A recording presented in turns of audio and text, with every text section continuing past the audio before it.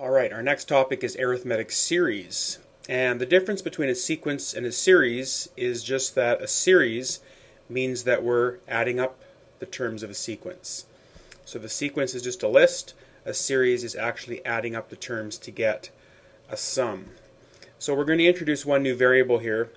When we talked about sequences, we talked about the term value. So term 4, for example, would be 13.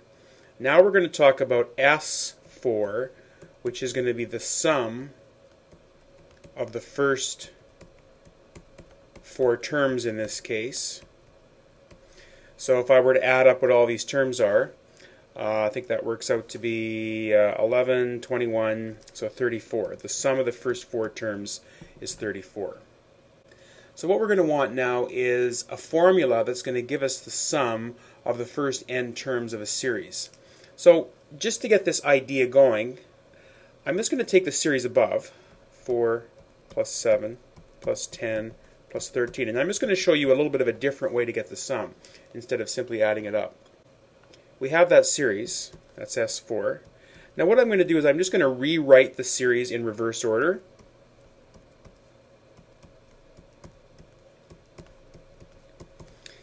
And I'm going to treat this like a system of equations, equation 1 and equation 2.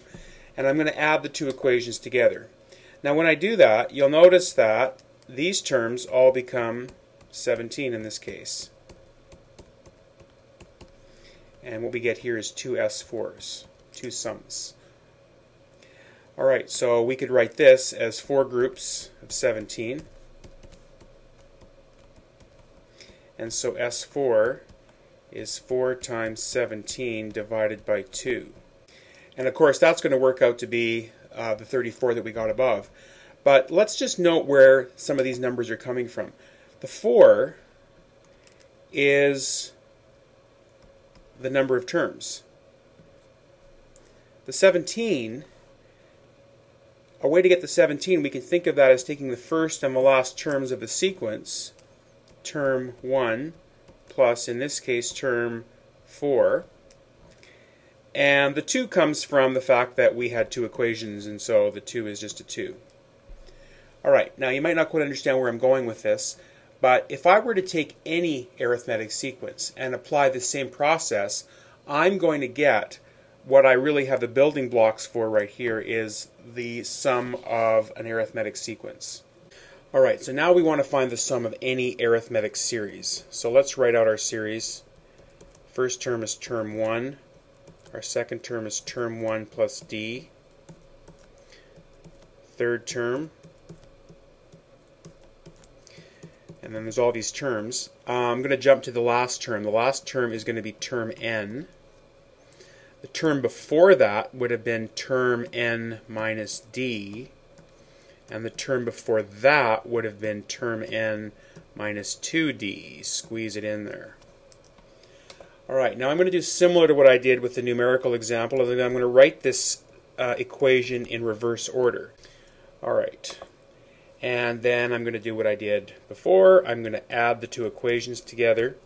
So Sn plus Sn is 2Sn. Adding the terms. Term 1 plus term n is term 1 plus term n. Now when I did this previously, I remember that all of these came out to be the same. Now is that happening once again? If I take these 2, the d's cancel out, and indeed I have term 1 plus term n. And it does happen every single time. So I'm getting the same sum, and I'm getting it how many times? The number of terms times, so n times. So n times that value. And then if I simply divide by 2, I'm getting a formula then for the sum, which if you compare back to our numerical example, was exactly the result we were foreshadowing. So this is the sum of an arithmetic series. Now there is another formula we can use, and that's from the fact that we know that term n is t1 plus n minus 1 times d. And what we can simply do is replace this in to this position. So I'm going to do that. So Sn is n over 2 term 1 plus this red piece, t1 plus n minus 1 times d. And so that reduces to n over 2 term 1 plus term 1, 2 term 1s plus n minus 1 d. And so we have a second formula now for the sum of an arithmetic series. So we have two formulas for finding the sum of a series, an arithmetic series. Which formula do you use? Well, it depends on what you happen to know. In this example, I have term 1 being 2. What else do I know? I know the common difference is 3. I don't know term n. Don't know it. Now I could find it by using the Tn formula, but I don't need to do that because I can simply use this sum formula, the one that has d in it, and substitute all my values in here. The sum of 30 terms is 30 over 2, 2 times term 1, plus jumps. 30 minus 1, 29 jumps of how much? Of 3.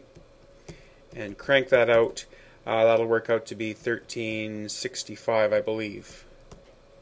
Alright, compare that problem versus one that says find the sum of this series.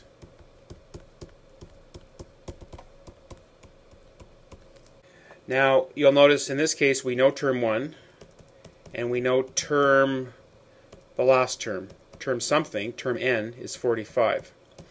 So you might consider, knowing that you know Tn, you might consider using this arithmetic sum formula.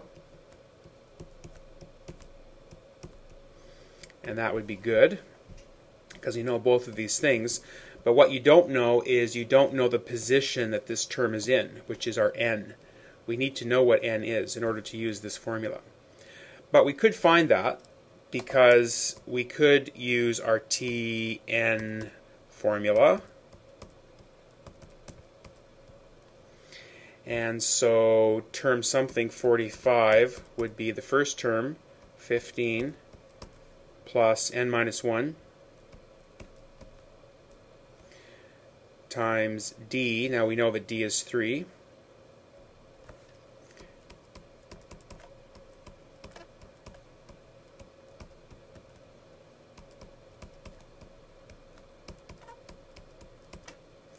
So we're going to subtract 12, which is 33, divide by 3, which is 11. So term 11 is this term. Okay, so n is 11, which we can then apply to this formula to find out what all of these add up to. So S, change color here, S 11 is going to be 11 over 2. 15 is the first term. 45 is the nth term, and we'll work all this through, and when you do all that, it's going to come out to 330.